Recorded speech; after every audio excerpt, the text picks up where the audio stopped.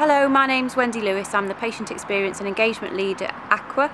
The aims of the day are to get some conversation going. We've got some really good national speakers coming to share their information and their vision for the future with us. So we really hope that through this video you'll be able to see what it is that you might be able to contribute to, tell us about your successes, but also would really like you to get involved and join us within this Patient Experience network.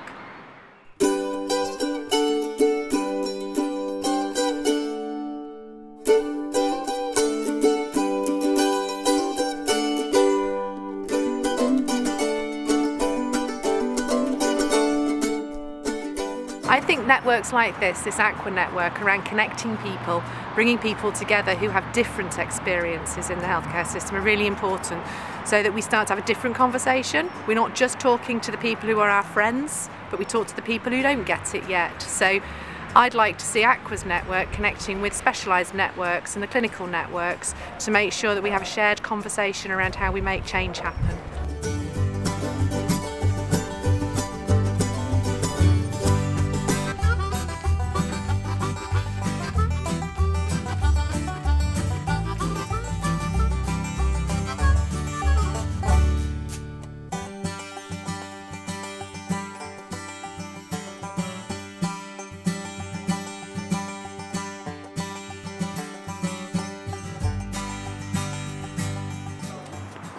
Yeah, what we've heard today is something that we've probably all been doing for a long time, which is about engaging with patients, working with forums, going out into the community.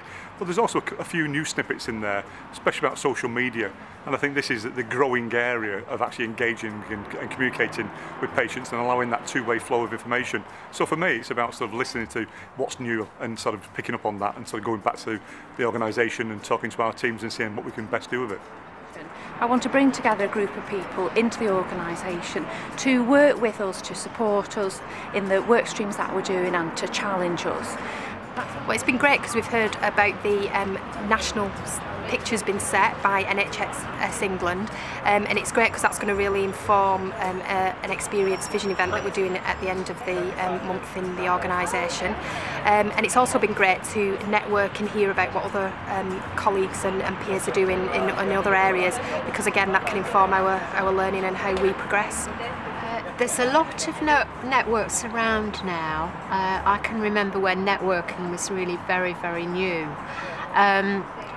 And I think there needs to be a conscious effort to not just work in your own network. I think you need to make very strong contacts with other networks within the NHS in particular, but also with some of the patient networks in the area.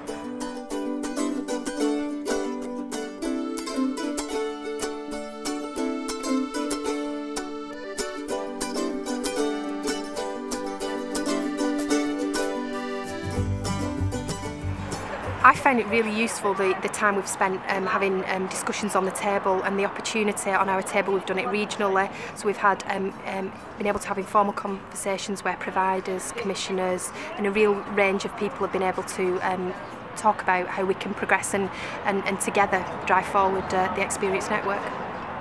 Patient experience is about people, so it's not policies. It can be, we make this more complicated than it should be. It's not about guidance, it's not about, we wait for NHS England or whoever. This is about how we care for people, how we treat people locally. So I think it is about what we do. It's about staff attitudes, behaviours, and how we make sure that we're all singing from the same hymn sheet. I think it's quite important to look more at bringing more people and patients and family members and carers along, because those are definitely missing from the event today. And also probably looking more at problem solving, because people have got definite ideas that they're doing things, some things aren't working for them, and there's not much chance to disseminate why they're not working and how they might solve those problems. It's been a useful event today, lots of ideas about what do we mean when we talk about experience. It's a big, big ocean to go fishing in, and we've narrowed it down to how we involve people, staff and patients, service users, carers, family members, let's just call them people, to participate in their healthcare, in improving it and engaging in it more.